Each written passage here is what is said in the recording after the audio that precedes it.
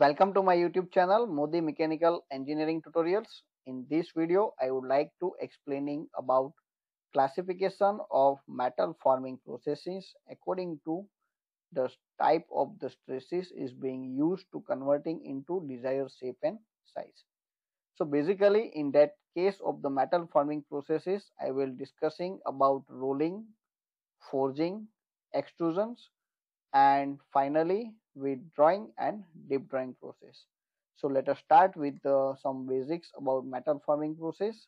So in that case of the metal forming process is the bulk material in the form of ingots, blooms and billets, and that will be converting into desired shape and size with the help of processes like forging, rolling, extrusion, drawing, deep drawing process.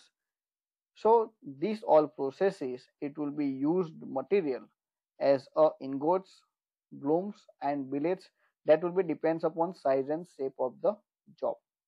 So basically in case of the metal working processes, there is no any kind of cutting process is being required. So just converting such ingots, blooms and billets into required desired shape and size of the material. So you can say that that will be one kind of plastic deformation is being used to converting that kind of required shape and size. So for that, these processes can categorize on the basis of which kind of stress is being employed into that ingots, blooms and billets to converting into desired shape and size. So mainly the stress that will be considering as a compression type. So in that case of the compression type, the basic examples of the metal forming processes as forging process, rolling process, extrusion process, and secondly, the tension type of stress is being employed to converting into desired shape and size. So in that case, it will be a drawing process. And if you are using both compression as well as the tension to converting into desired shape and size, so that will be the third category according to the applicable of the stress is being employed. So combine compression and tension type. So in that case, it will be our deep drawing process and embossing process. So let us start with the first one, mainly compression type. So just you can see the three different basic processes of the metal forming process like forging, rolling and extrusion. So just you can see the figure number 1, rolling process is over here. So in case of the rolling process, either you can use the cold rolling process or hot rolling process. So in case of the hot rolling process, heat this workpiece material above the recrystallization temperature, then that will be passing between two pressurized rollers. So one roller is fixed and another roller that will be movable, and you can see that both the rollers it will be rolling into opposite directions.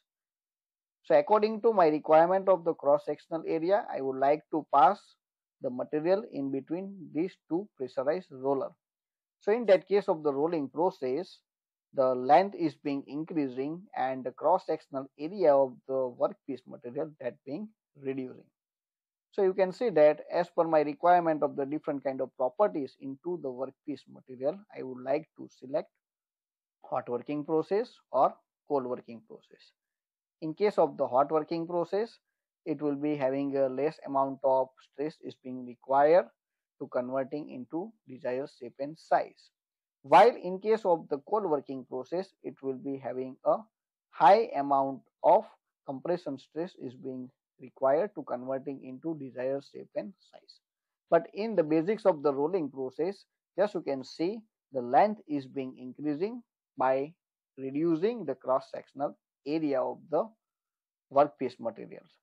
So in case of the rolling, we are using the compression, and that compressions it will be providing with the help of this bottom roller as well as by the upper roller. So as from the requirement of the cross sectional area, I would like to adjusting these two rollers. Second, the forging process. So just you can see forging process is being performing in between lower die and upper die.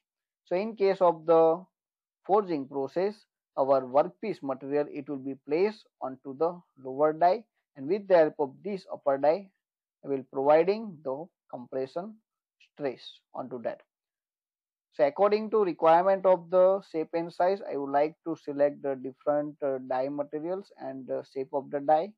But in the basics of the forging, the workpiece, it will be in between lower die and upper die, and with the help of mechanical force or hydraulic force, I will provide the compression stress with the help of upper die.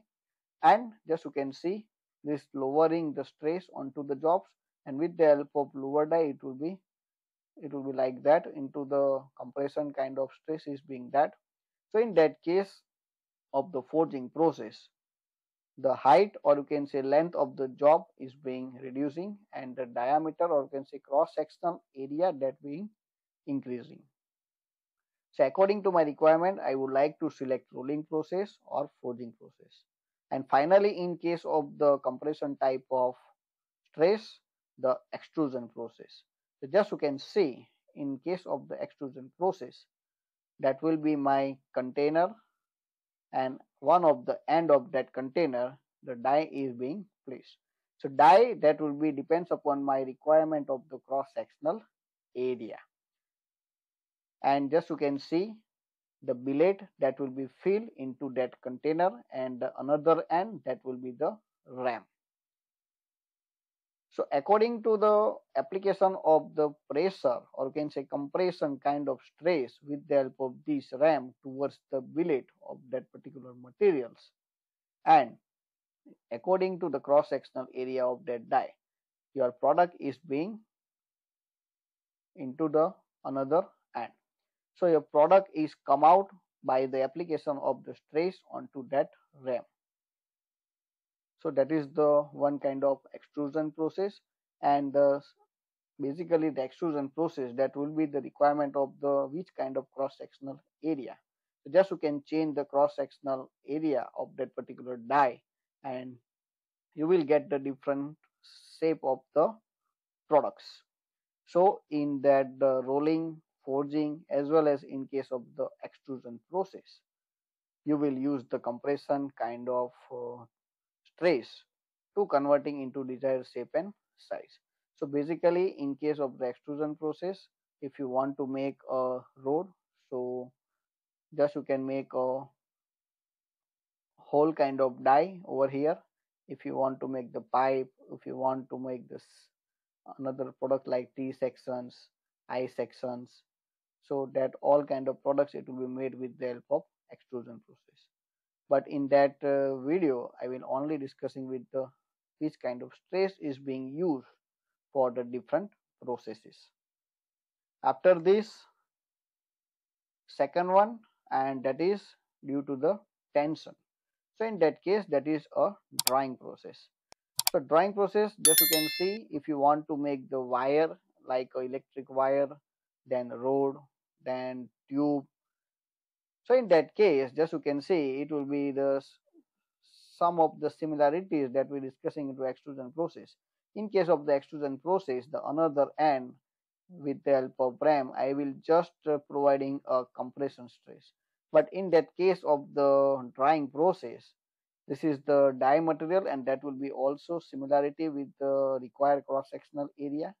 And just you can see over here, in case of the drying process, I will pull that materials from this die.